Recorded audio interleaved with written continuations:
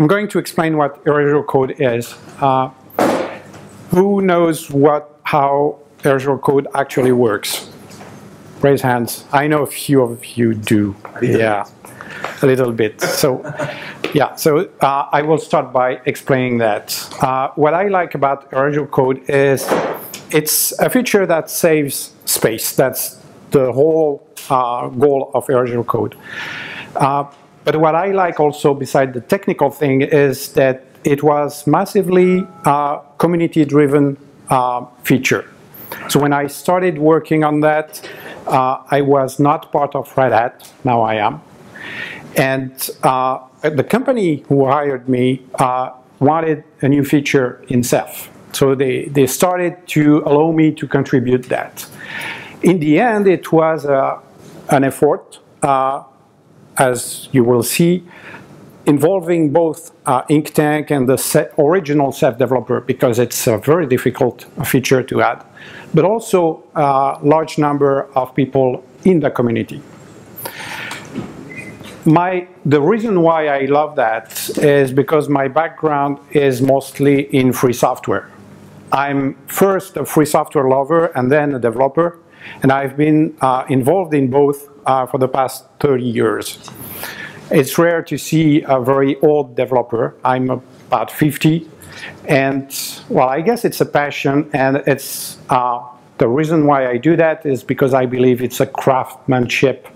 It's not engineering, really. We call the division in which I work is called engineering, but I see myself as an individual making something beautiful, and erasure code has been my life for the past 18 months or so.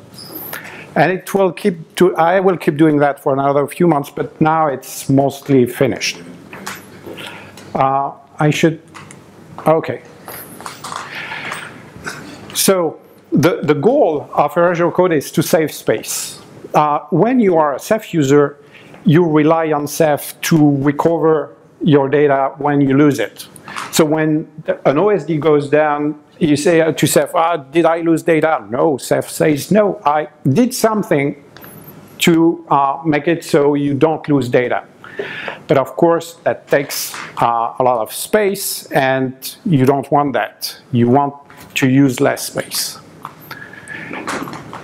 The general idea is to do the same thing that you have in boxes when you buy a RAID 5 box in a shop where you have 3 disks and you can lose one. So erasure code is really just that. You see that it's not magic, but to understand it very simply, I would like to propose a role-playing game where you will get to play bits. So I need 4 bits. Who volunteers? Okay, I have 2, 3, please come. A 4th bit, maybe? Okay. So thank you, gentlemen. So the 4 bits will be in 2 OSDs. Let's say we have 2 OSDs. So you are in this OSD here, and you, gentlemen, you come here, and you are in this OSD. So you are storage. Now I will play the user. So what I will do is I will store data into the OSDs. So these are my bits. I have, I have 2 identical, this way. So I have 0 and 1. Now, I store that to the primary OSD. You are the primary OSD. So I give it to you. You have the 0, you have the 1. And the OSD sometimes goes down, but sometimes it's up. So you are up, so I can read your data, 1 and 0. Now, when I say you're down, you switch, you flip the cards. Go on, you're down now. You flip the cards. Oh, so I cannot read it anymore. So that's your role as an OSD. So since you are the primary, let's say you're up, so you switch it. What is your task as a primary OSD?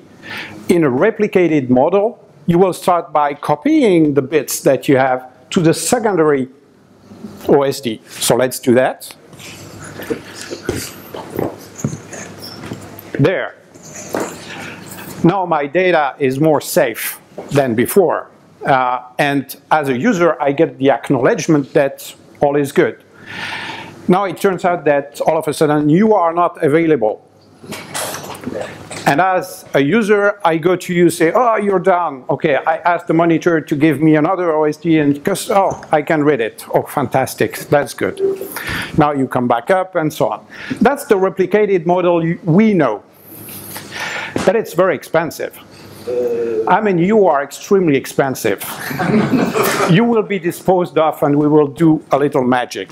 Please, you can return to your space. We will try to do the exact same thing, but with only 3 people. Now, here, erasure code comes to help.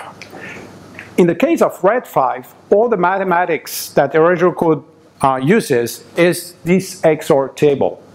That's also why it's so simple to embed in a box. All you need is to do XOR operations. On every bit, if you have 2, 0, you have a 0. If you have 2, 1, you also have a 0. And if you have 2 different bits, you have a 1. And the magic with that is this. So I will take this back. And now we will need 3 OSD, not just 2. So you stay here, you will come to the new OSD, and you will be on the 3rd OSD. So as a user, what I do now is this. It's a little bit more complex, but it reflects what actually happened in erasure code. It's a little bit more complex. So I have my data. Now I have 3 OSD. So I asked Ceph to give me a pool with PG with 3 OSDs. I will store that. I give it to the primary OSD. So he has these 2 bits. Now what he does, let me find that. It does, yes, no, shoot. I have a coding chunk. Oh yes, it is here. So I give you this, and you compute a coding chunk based on what I gave you. So you have 1 and 0 here. So you have a coding chunk that has been calculated that is 1. So now you have 3. And you distribute 2 of them to the other OSDs. So you give 1 here, another here, and here we go. And now you acknowledge, now that you've done the mathematics, now that you've done the I/O to distribute that, you acknowledge to me, okay, your data is safe. Now let's play the game of something goes down. So let's say you go down. So you're not readable anymore. I ask data, say, oh, I don't have it anymore. Let's see if I can recover it using the 2 chunks I have here, using this table. I have 1, 0. So 1, 0 would give 1, and I have 1. That's exactly what I did to begin with. So no mystery there. Now let's say this one goes down. And you apply the same operation here. 1 and 1. 1 and 1, we have 0. Oh, we recover this one. And if you lose this one, obviously you have the same thing. So we have the same level of resilience that we had before. We can lose 1 OSD and not lose data. And we don't need TACO anymore. So we saved actually money. So that's the whole game of erasure code, and thank you very much, gentlemen, for participating. You can go back to your seat. So this is very simplistic, but it has been a great success because all the RAID 5 disks you can find on the market, that's exactly what they do. When it comes to making a system that generalize this to more than 1 disk being lost, it becomes surprisingly complex. To tell the truth, I don't understand any of the mathematics involved. But you can have a system where you can lose 4 disks and still play this game of I lost any of 4 disks out of 20 and I can recover what they contain. So with that, you can lower down your space usage from 3 petabyte, let's say, if you want to store 1 petabyte and you want to be able to lose 1 disk out of, let's say, 2 disks simultaneously, then you go to 3 replica. So if you have 1 petabyte to store, you will use 3 petabyte of raw storage with replication with a factor of 3, which is extremely expensive. And you can get exactly the same thing with erasure code, but only with 30% more with this gain. Now it looks like a steal, but it really is not. There is a trade-off. Otherwise, everybody will use that and just that. So one of the clever things that Ceph did at the beginning is to go for something that is simple and maximize the usage, not try to optimize before resolving the larger problem, which is distributed storage. So we have replicated at the beginning, and now we add something else that is more complex. The trade-off is about object mutation. So as we saw, instead of just writing one object and then it being copied over, it requires computation, and it requires distribution of part of the object.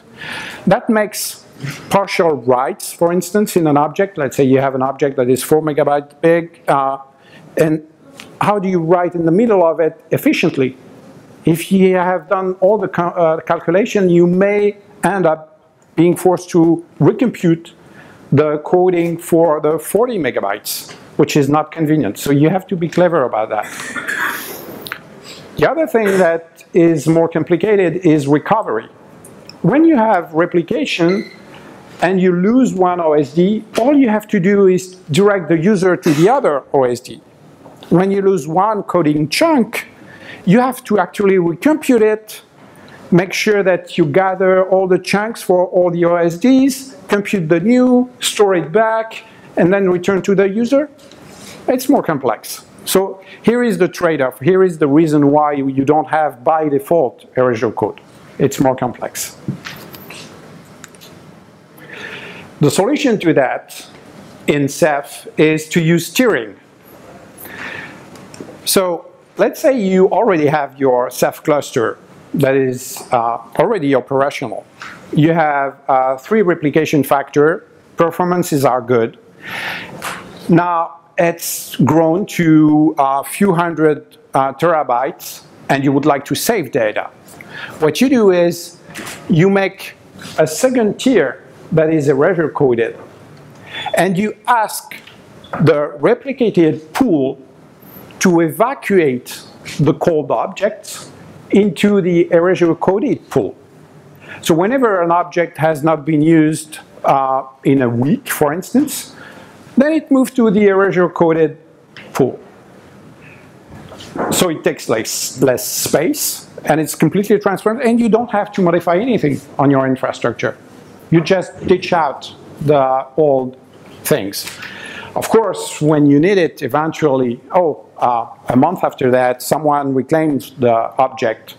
It can happen in a RBD instance. For instance, you have an RBD volume where you installed an operating system, and 6 months after that you do an upgrade. Then you will start touching blocks that you've not used in a long time. So when that happens, the tiering mechanism will reclaim the block from the erasure coded pool and will put it back in the replicated pool. That incurs some more delay, but again, it's a trade-off. So as I said, all this happened both with original Ceph developers and community effort. The really difficult part that happened between Emperor and Firefly was, and that's part of the reason why Firefly was delayed, was done by Samuel Just with the lead of the core development team, and David Zafman who is a developer in the same team. They know the intimates of the OSD, and a lot of refactoring had to happen for erasure code to actually work. So it was not at all about the mathematics that we saw and the complexity. It was all about making it so the OSD knows how to do the infrastructure required for erasure coding. On the other hand, which was much easier, there is Jane, who recently joined, who is a contractor from ARM, who does some optimization for ARM. And there is Andreas, who is from the CERN, and they have a need. He has experience in implementing erasure-coded storage, so he helped out also. And I spent time also on this side, that is creating all the infrastructure that is necessary for the mathematics to happen and to cooperate with the internals of the OSD so that we can have this feature. Now, the interesting thing I keep hearing about erasure code is, okay, I would use Ceph, but I'm not too confident about this erasure code thing, so I will delay my usage, because here is my plan. I have today, I don't have anything, but I envision that in February next year, I will be using 3 petabytes, and that's way too much. I need erasure code. And so, it's a showstopper. I will not use Ceph yet. I will instead use another solution that has erasure code, and not just this year, but has had erasure code for many years. So I heard that many times over, and then I realized, why would you save space before you have shortage of space? So, okay, you have that. Now, it turns out that when you start running a Ceph cluster, you don't start with 0 bytes. You actually provision something. And most of the time, you provision more than you actually need. So let's say, hypothetically, you provision 5 petabytes, and you think that you will eventually want to save space because replication will eat too much of your space. That does not prevent you from starting with replication, because eventually what you will do is you will have this erasure code tier when you feel like you're ready to use it.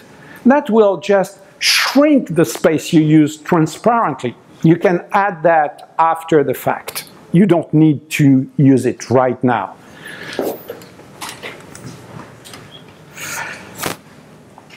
So now another common question I had also, which is still, I'm still not completely sure about that. If someone knows about reliability models, please say something.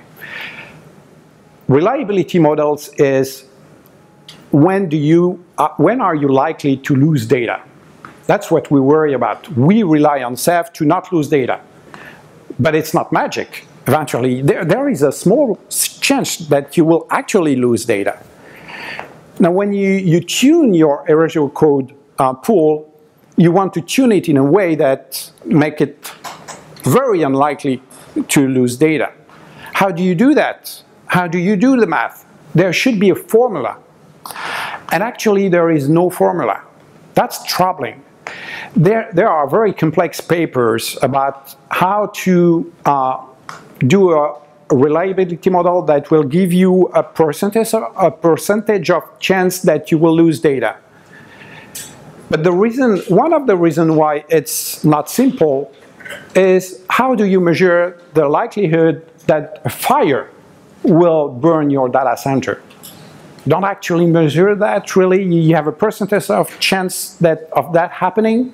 It's very small. How do you integrate that? First, how do you get this number? You can't. And it impacts the reliability model of your data massively. So it's all about trying to evaluate probabilities of a catastrophic event and making it so Ceph is not the factor that is higher than any other.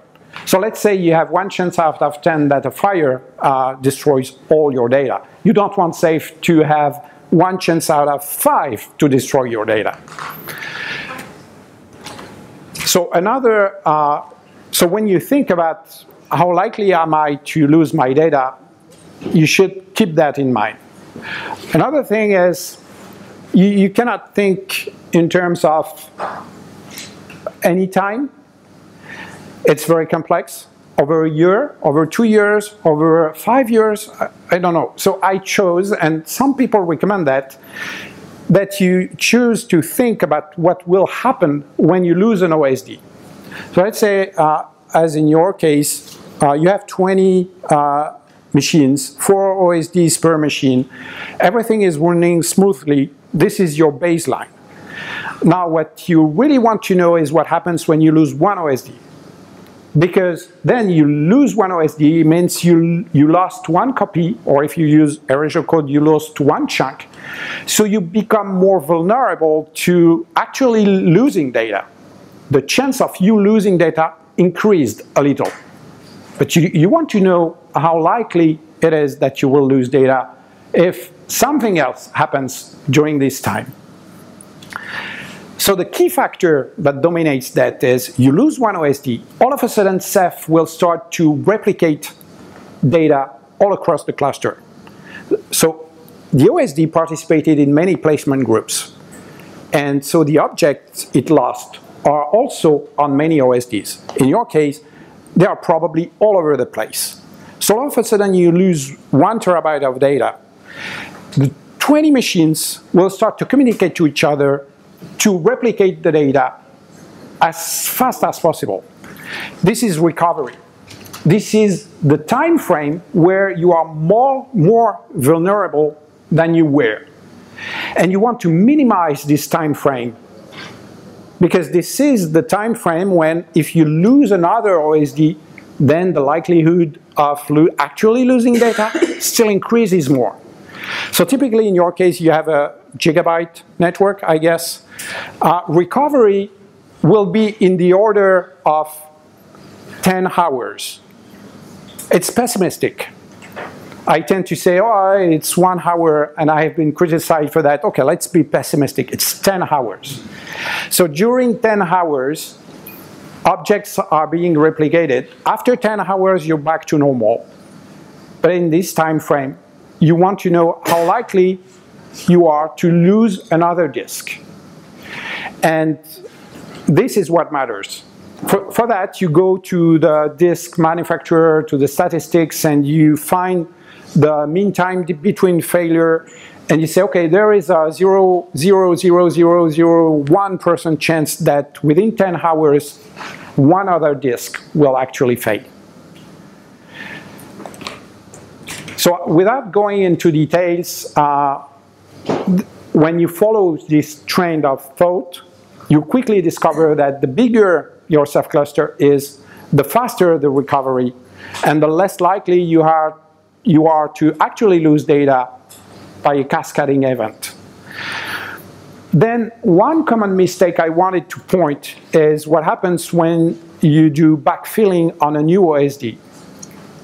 So some people came very worried that when they put a new OSD instead of the other one, it takes 24 hours for it to fill up with the new data. You know that when you have all these OSDs, they are leveled to 40% of usage. You put one in, 0%. All of the others will start pouring data into it until it's leveled again. And this may take 24 hours, but you don't care at all. What you care about is recovery. When you're backfilling a new OSD, what happens is that it moves copies from one OSD to another. But you still have the same number of copies. You are not more exposed to losing data than you were before. So this activity actually takes time, and you don't care. So next month will be Giant, the new Ceph release, and it has a few surprises for us in terms of features related to Erasure code. The feature freeze actually happened 2 weeks ago. So now we're not allowed to add any new feature. So if you look at what's actually in Giant, that will be in the release and nothing else. We're fixing bugs. So one thing that I worked on during the past cycle is this problem. You're very ambitious, you have 2 data centers, and you use Erasure code to save space. And to do that, you decided to have K10 M4. K10 is, when we did the example, we had K2. That is, I have an object, and you slice it in 2, and you put it in 2 OSDs. K10 is, you have an object, you slice it in 10, you put it on 10 different OSDs. And M4 is the number of coding chunks you compute. It's basically the number of OSD you can lose before you lose data. So you have a total of 14 chunks for one object. And because I'm very ambitious, I have 2 data centers, I spread 7 chunks here and 7 chunks here. Now with the current way in Firefly Erasure code is implemented, should I lose 1 chunk here, I will need to get all 7 chunks from this data center here to reconstruct the missing piece, which is likely to be a waste. I mean, there must be another way. There is. That's called locally recoverable codes. So you will see that in the release notes. It's a new Erasure code plugin where you can have this feature. So the idea is actually extremely simple. You're very likely, the most likely cause of you reconstructing a chunk is you lose 1 OSD. So let's say I focus on this. I lose just 1 OSD. I don't lose 4, I lose just 1. Then what I would like to do is to be able to recover it without crossing data center boundaries. So what the locally recoverable code plugin does, it just computes 1 additional chunk that is located in this data center, and that just is able to reconstruct 1 of these chunks. So it's kind of a pyramidal thing where you have this specialized local chunk that allows you to stay local, hence the name. And you do the same in data center 2. So if you lose just 1 chunk here, you use this local chunk and you repair locally. You do not need these other bits and vice versa. Of course, the price of that is instead of having 14 chunks of equal size, now you have 16. So it's slightly more expensive. But if you think that the trade-off is good for you, then here you are. That also works if you don't have 2 data centers or 7 data centers, but if you have racks where the switch that is on top of your rack is more expensive and you want to save bandwidth between the racks. So in the end, it's all about saving money. So it's actually 2 independent thoughts that you have. You ask in the crash map, you tell it, spread, take 2 data centers, take 7 hosts, and that's where the data is. And then what crash will give you is 14 OSDs that obey this rule. And then you feed it to the plugin, and the plugin actually has a mapping of where it should put the data and the coding chunks. So you have to tell it, okay, my division is that, and I want the locality to be spread among all these OSDs. Yep. Okay, the other news is about the ISA plugin. So that's what Andreas worked on, and Intel has made an assembly language library that does the computation necessary for all this erasure code stuff, completely optimized for their processor, and actually leveraging all the SIMD, single instruction, multiple data, instruction set that you can find in the processors. So it's completely cryptic, but it has been done. And what Andreas did is he made a plugin that interfaces with that. That only works for Intel processors, and at the moment it's 50% faster than the default plugin that is more generic.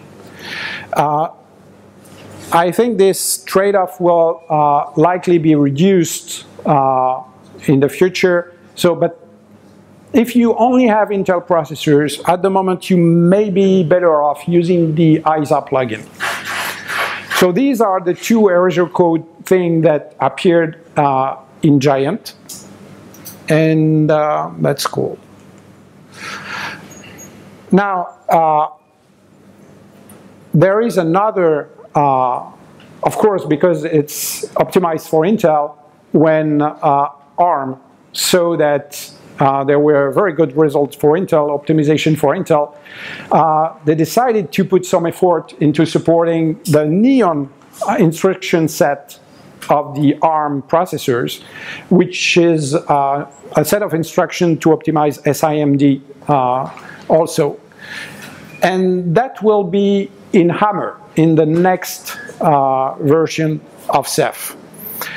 Honestly, I don't understand anything that Jane is currently doing with that. It's part assembly language, but also understanding what the Galois field is deeply. So we're very fortunate to have this guy on board who understands both the ARM instruction set and the mathematics involved. So that will be optimized for Hammer, for the next version. It's actually almost ready now, but we are feature free, so I'm completely confident we will have it for the next release. And that's it. So that's my mail if you have any question, and all the artwork is from a friend. So if you have questions now, how many time do we have?